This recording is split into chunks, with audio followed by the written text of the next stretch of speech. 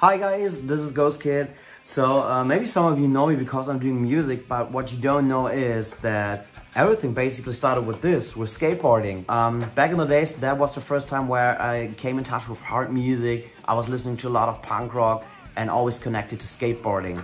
And when I'm thinking about that, the good old days, I got a lot of great memories in my head. So everything started with Tony Hawk's Pro Skater 1 and 2, because that was like a big turning point where me and my friends totally were digging that game. That was the time where we bought our first stacks at Tito's and started our own little skate crew, like with all this crazy struggle that skaters are going through. I mean, like chased by police guys through the streets, destroying a lot of bullshit and insulting people and whatever. So it was like, we've been pretty wild back in the days.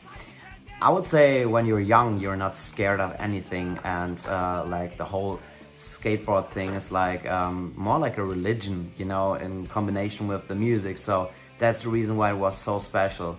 So we went out like 7 days a week, skateboarding after school till the lights went out. We're listening to punk rock and we got a really good time. So this is like the last deck that I bought. It's like Ray Bobby, the firm. Obviously like the Piss Drunks logo on the grip tape.